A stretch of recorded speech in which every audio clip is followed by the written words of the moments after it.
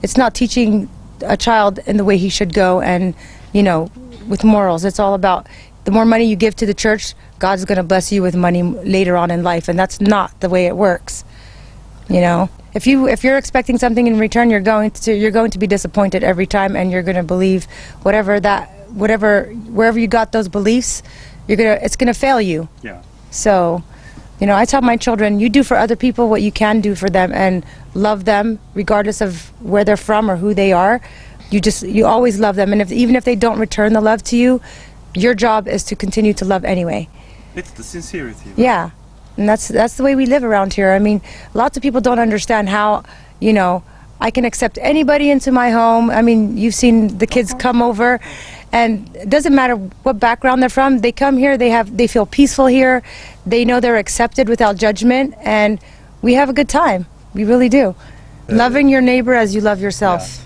That's the biggest. That's the essence. Yeah. Accept people for who they are, without judgment, and allow them to, you know, just you love them in spite of themselves. If you may not agree with everything they you know, say or do or believe in, but inside we're still human beings, and we're supposed to accept each other and love each other for who we are. I mean, she's a perfect example. She lived in LA. She saw the materialistic side of life, yeah. And she saw, you know, she hung out with, you know, people that are by the world standards very celebrity, yeah.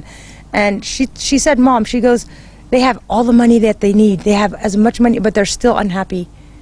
And for her to be able to see that on her own was very life-changing for me, because I was happy that she was able to see that herself and realize that money and having anything you want at your fingertips was not what makes you happy. You have nothing without God, nothing. Yeah.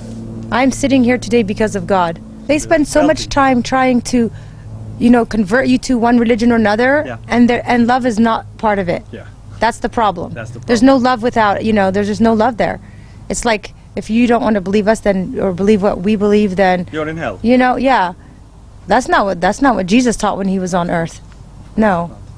He loved unconditionally, no matter what. And, you know, I just feel like they spend so much time on the religious part of it and forget that there's the most important, the underlying problem is the lack of love. And, you know, that's where peace comes from. Well, I just want to say that I'm really impressed by the message that you're sending to the world of unity and peace, no matter what religion a person is, and that love is the most important thing that brings people together through dancing, laughing, eating together at a table, whatever. What I just want to say is just always try to be kind to those who care about you, that are around you, and you shouldn't take them for granted. Yeah. And spread love. I would just like to say everything is God's will, and it will happen, regardless of the state of the world. Love you, A9. Hi, A9 TV. Keep up the good work.